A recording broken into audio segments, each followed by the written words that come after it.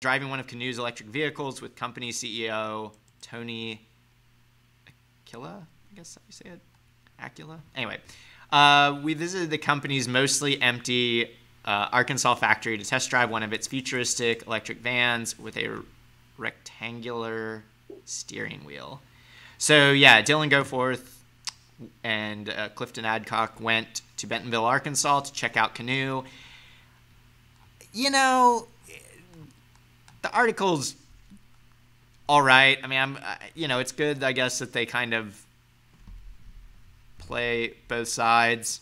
Hey, listen, as far as I'm concerned, I only care about the root of this, Nicholas, which is I have no idea why we are giving away a slush fund of money to a bankrupt company who can't even make good cars and haven't even put out an actual product. I get it. NASA has some of their vehicles, but like nobody is going to be driving your square ass vehicle with your square ass fucking like steering wheel, and nobody is going to go about purchasing your Yeah. overpriced electric vehicle that in a state where we don't even have the ability to charge our freaking cars because the gas industry pretty much owns every single gas station. Like this is just like so impractical.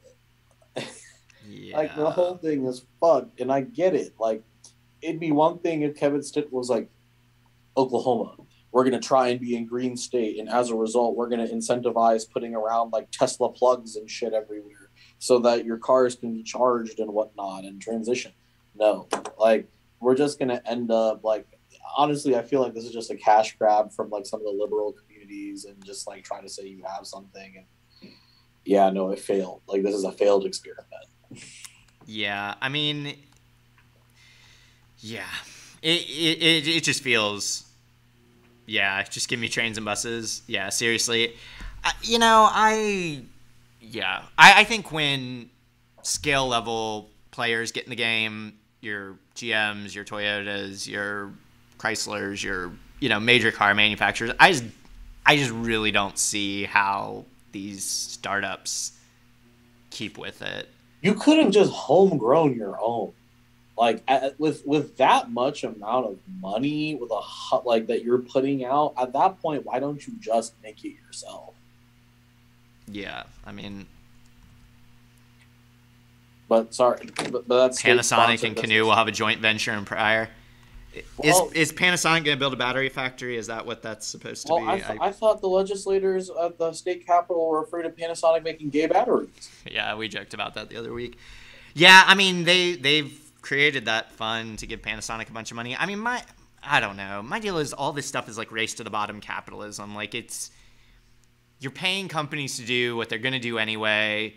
You're only getting them here because you're outbidding potentially someone else. And in the case of Canoo, like they may not even have a viable product. So it's like you're actually getting nothing.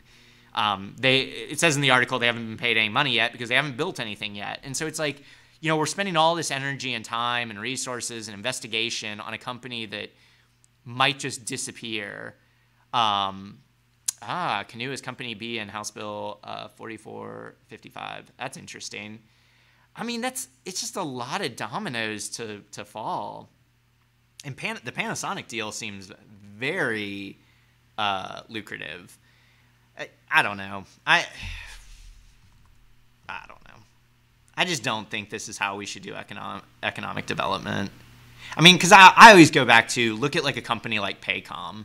I mean, as far as I know, they didn't get any direct state subsidies. They are massive. I mean, they are like I think I looked up the other day. I mean, their market cap's like $12 billion, 100% homegrown. They employ thousands of Oklahomans. They're growing at an astronomical rate. I mean, you would be better off putting out hundreds of bids a year, put out $100 million bids a year and try and get one Paycom.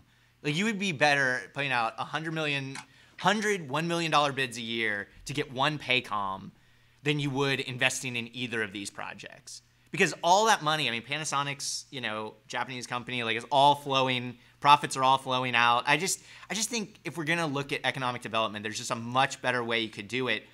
Frame it right, put some real guardrails on it, but understand going in that a lot of these companies are going to bust, But if even one takes off, you've created so much more local Oklahoma economic development than any of these giant vaporware deals. I mean, we'll see what happens. Panasonic's a legit company, so if they come here and build a massive battery thing, but like the Google data center, I mean, there was an article I think we talked about last week where we've given them hundreds of millions of dollars in tax incentives. They don't need it. They don't need it. They're sitting on $140 billion in cash. Why are we giving them hundreds of millions in tax incentives? Like, it just doesn't. I'm just genuinely surprised that nobody on the coasts have tried to like Clay Bennett us the way that Clay Bennett like stole the thunder from Washington.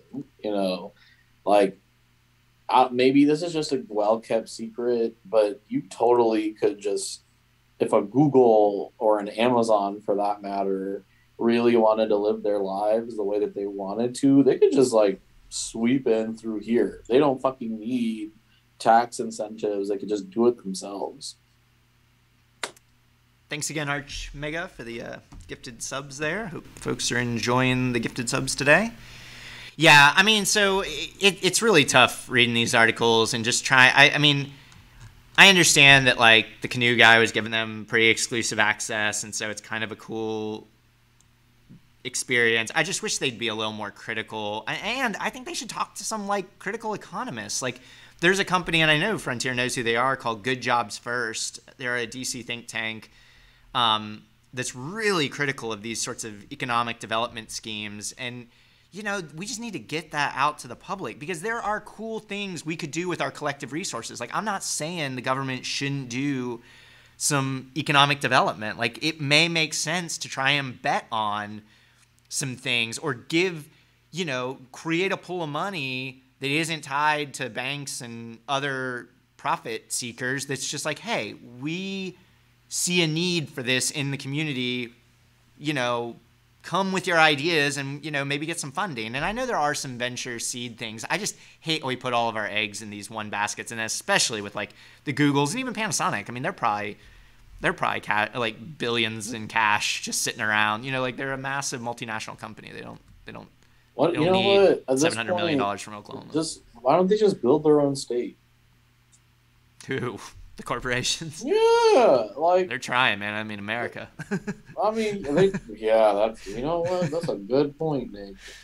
They are trying to do that with us. Just like build an island in the middle of nowhere, do what they're doing in Dubai, and just like build your own country. Thanks for watching our video. Please give it a like and hit that subscribe button for more content. If you want to engage with us, follow us on Facebook, Twitter, Twitch, and Instagram.